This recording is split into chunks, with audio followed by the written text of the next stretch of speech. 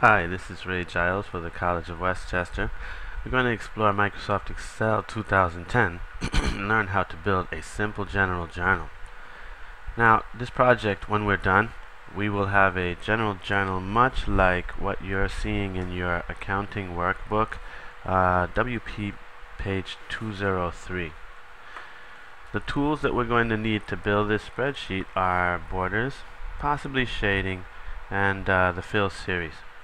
So what are the steps involved in entering information on the general journal? Well, on the first page you see here the title. What we're going to do is go to cell A1 and type the title for our application.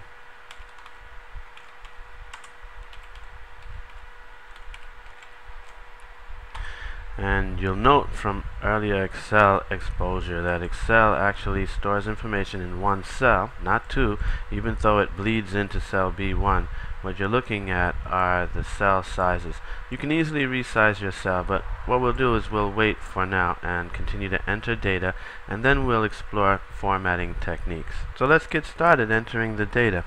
I'm going to put in cell B2 the word date, as you can see in your spreadsheet on your workbook. On the column in A, we're looking to create a series of 1 through 34. So I'll type a number 1 in cell A3 and a number 2. Now what happens is we want to create a series going down. Rather than type 2 through 34, which we could do, we can easily copy down. What you want to do is actually select your bottom right hand corner of both of your cells selected together, and you hold your mouse button down, copy the series down. What you're observing is Excel creating a fill series. And you'll note I'm pushing it down until I get to 34, and when I see the 34 I release. You actually have a copy of your information going down.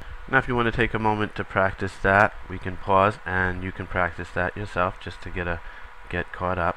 And I'm going to continue to enter information across now. You see you have the word date. We're going to put description in our next column across, post ref in D2, debit, and credit. So let's go ahead and do that.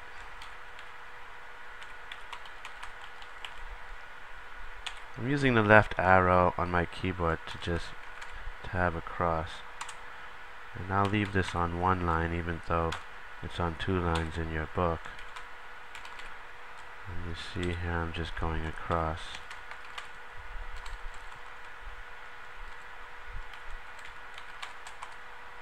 Okay.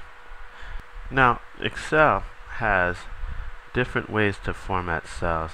Formatting, as you can see here, a description is cut off. What I can do to format it, much like the book's description, is to go between my columns. You'll notice my mouse in between the columns C and D.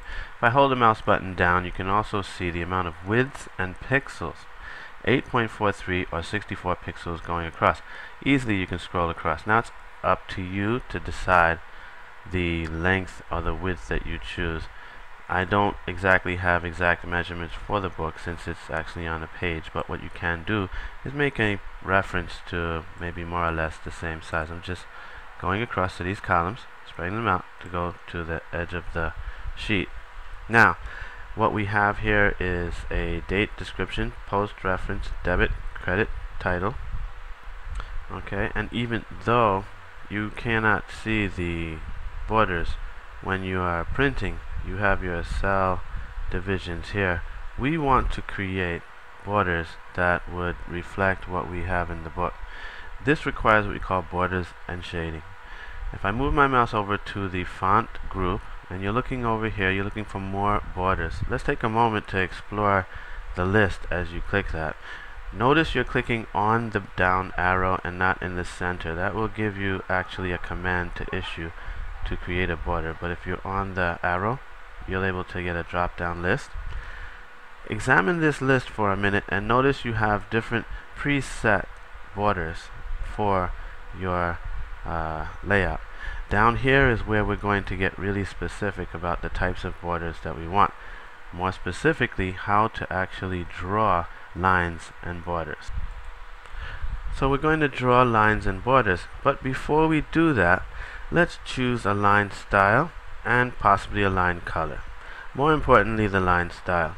If you notice below your general journal title, we have a double line. So let's go ahead and look at the double line selected here, and it actually is selected. With that double line, you'll notice you have a pencil. With this pencil, you're easily able to position your mouse. Now remember, it's very precise, so you want to be where you wish that border to go.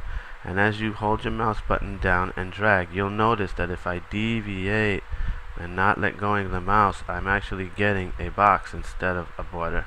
So I'm going to let go straight across, and a lot of this is just using the mouse correctly in driving. We'll talk about that in a couple of seconds. So why don't you go ahead and try and practice that. You can pause if you wish before we move to the next step.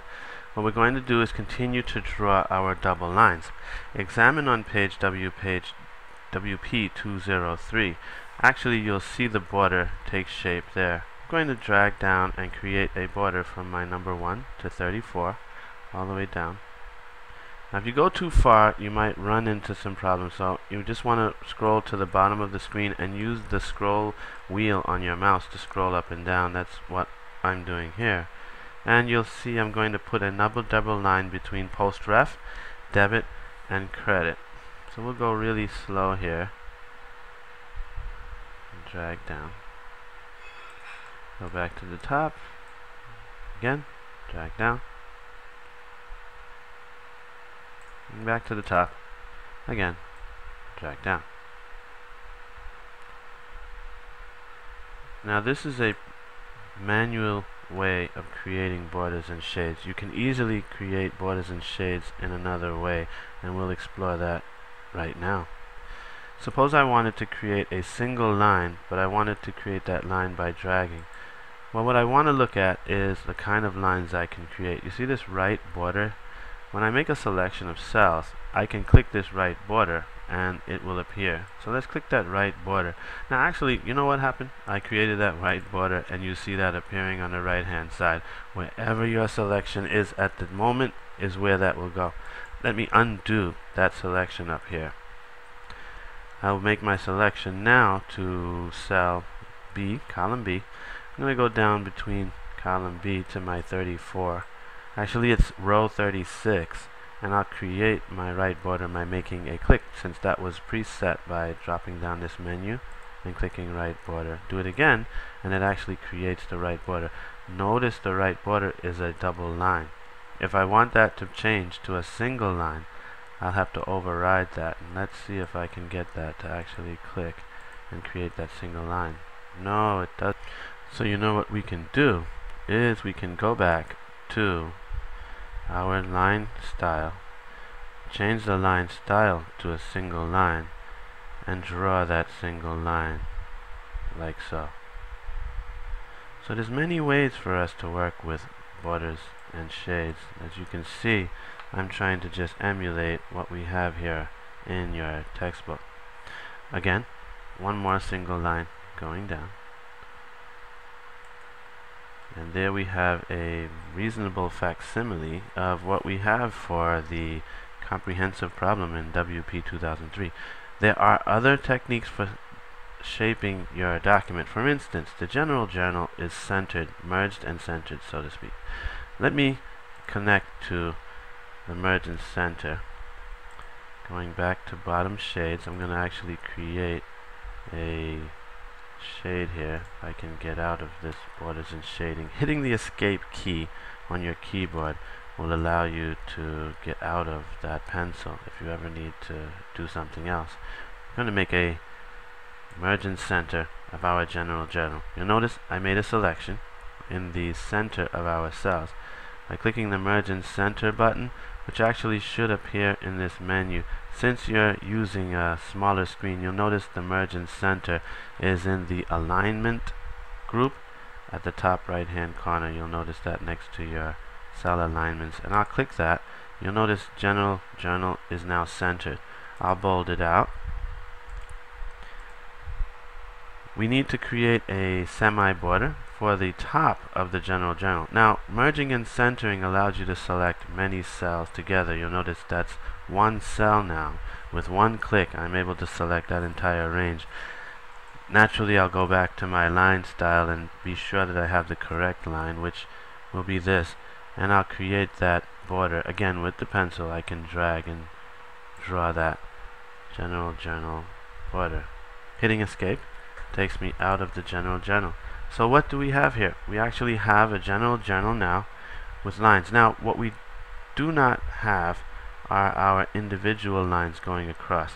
This can be achieved if you wish to enter data and have your borders going through, so each row gets an actual line. We'll do that now by making a selection of our cell range and clicking our bottom border. Now if I click all borders, what are we going to look for? We will see everything turn into a single border going across. This changes our layout for those double rows.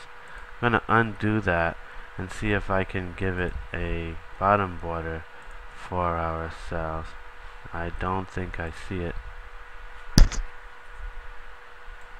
So you actually have the option of either keeping it with these double lines or creating your line rows that go across in another way. Or you can drag and draw your borders going across. Okay, so that's it for today. If you have any questions, you can get in contact with us and we'll take it to the next step for the rest of the class.